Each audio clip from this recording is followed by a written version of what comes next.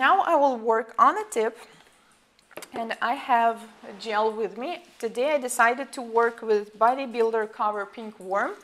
This is Cover Pink. It's like medium thickness. And you can work with whatever gel you want, whichever you feel comfortable with. I just find that for me personally, for a fast work, this is the best consistency. You see, it's not too thick, like it will not actually stay on one place all the time, and it's not too thin, it's not flowing all over. Okay, so I'm taking a napkin. Before doing any gel and working especially with a timer, just make sure that your lamp is on. It's on the right mode. Okay, so first thing that I will do, I will take a small amount of the gel and just apply it on the tip. So this is some kind of basic layer.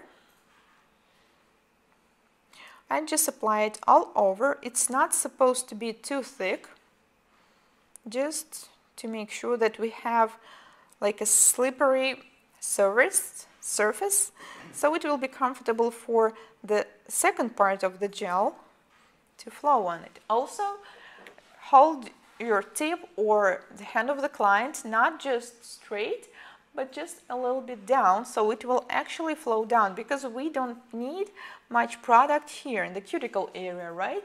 We need it here on the stress zone. So if you will keep it too flat or even like in this angle, you will notice that all of the excess products comes to the cuticle area. So hold it like 45 degrees.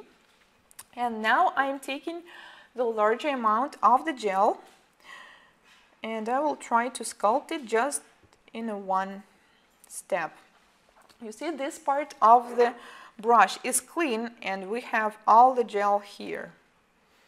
So I'm applying it and start to work near the cuticle, and you see now my brush, it never leaves the gel, it is always touching the surface of it.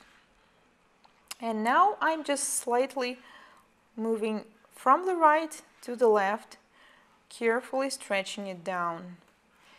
And as you can see under my brush, it's getting really even. I just have this habit, you see, I'm doing a smile line already, but today we will focus on one-toned regular nails. Okay, so I need a little bit extra product, and I will take it from the jar. You can do it anytime if you see that there's just not enough, and we'll add some.